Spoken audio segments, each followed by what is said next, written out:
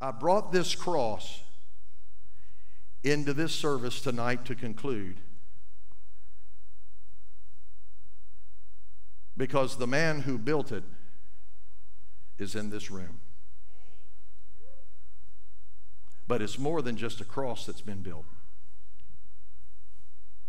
Many years ago, I feel a revival about to happen. Many years ago, while the congregation was not in this building but in the chapel that was called the sanctuary at the time, a phone call came in the middle of the night. Came to the parsonage. Brother Lowery got up, called for Brother Zepp to join him. Somebody was at the hospital at Sacred Heart and they needed to come.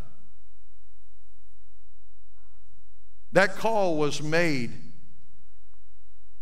to get them on the road in the middle of the night because this church had been busing in children from the projects, black, white, Hispanic, and the like, thousands, feeding, teaching, loving, caring. And the KKK didn't like it. And so they put a hit out on Reverend Lowery. And their plan was to get him to drive down Scenic Highway. And they would push him off of the cliff.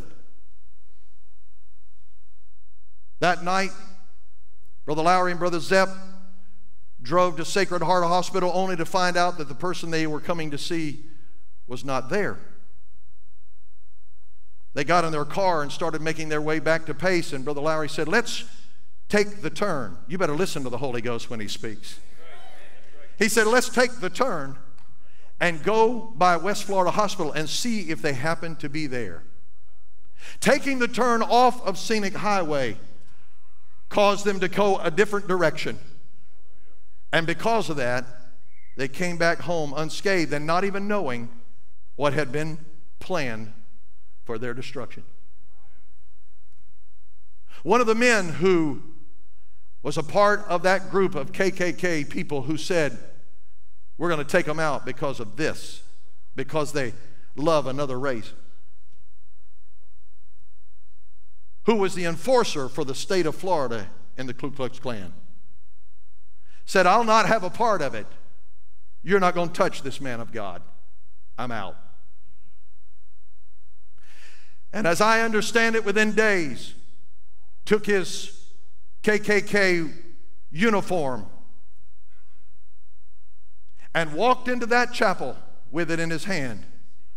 And under the anointed preaching of our great emeritus pastor, Brother Lowery, walked down the altar and laid that cloak on the altar and gave his life to Jesus Christ 37 years ago.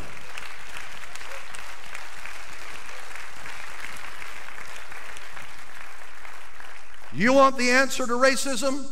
America, stop stoking the fires of a false narrative and the fake news and start listening to the voice of God, and there will be reconciliation and there will be a revival in America if you'll stand for truth.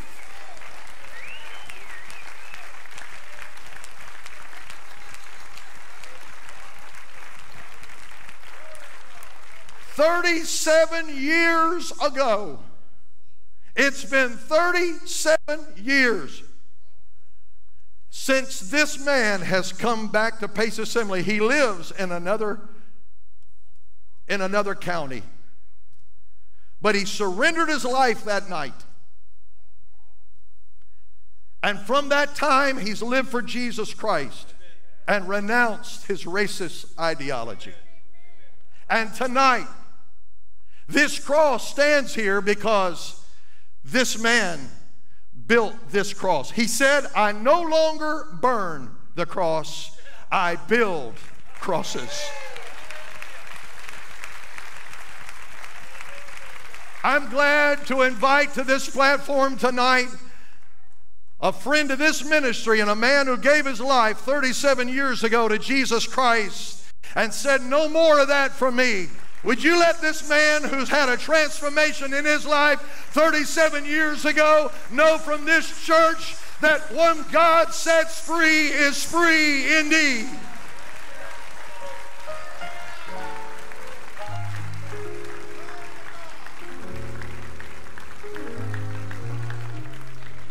I want you to know, not only does God love you, but you told me back there in that green room that if it hadn't been for the Lord who had saved your life, you'd be a dead man tonight. Amen. Long ago. But he built a cross. A few weeks ago I was preaching and I said, I hope I don't offend anybody.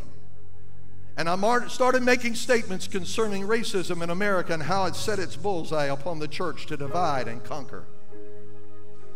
After that Wednesday night service, Brother LeGerald came to me. He said, Pastor, you stop apologizing.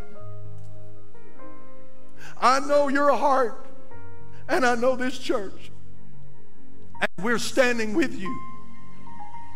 Tonight, if America wants to see revival, let him come to the cross. And let him come to the cross. And watch what God can do when two men come together and say, we will serve the Lord. Oh my God, get on your feet and celebrate what God has done and will do for the glory of God. You're watching what America needs for revival. You're seeing right now what it's going to take.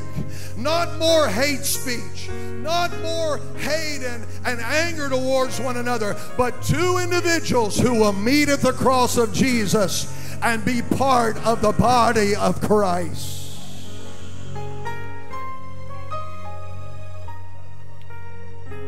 We need revival in America. How many of you would agree that the message of the cross is what it's going to take to see it happen? I asked these two men if they would be strong and bold to come tonight to make their stand publicly so that others and our children, come on somebody, and our children and our children's children can see what real love is all about. Pray, Brother Lowery. Hallelujah to God. Heavenly Father, we thank you for your divine provision. No matter where we are, what we've come through, or what we're going through, our God is able to make us one in Him, Christ Jesus. We're so thankful for the blood of the Lamb that can change every heart and every mind and every soul. If men will surrender to God and women will surrender to God, He can make all things new. He can turn things around. He can set your feet on the right foundation, and He can put a love in your heart that this world did not give you, and the world cannot take it away from you. We thank you for the love of Calvary. We thank you for the love of Calvary. We're all recipients of that love, and we thank you that it goes to every man, every woman, every boy, every girl that will come to Jesus and open their heart. Oh, hallelujah. Give God. Lift your hands and bless the Lord this very night. God is going to send a revival to Pace Assembly because of what just happened in this auditorium. If you believe it, somebody give Him shouts of praise tonight. Get on your feet and give God the glory that is rightfully deserved in Him.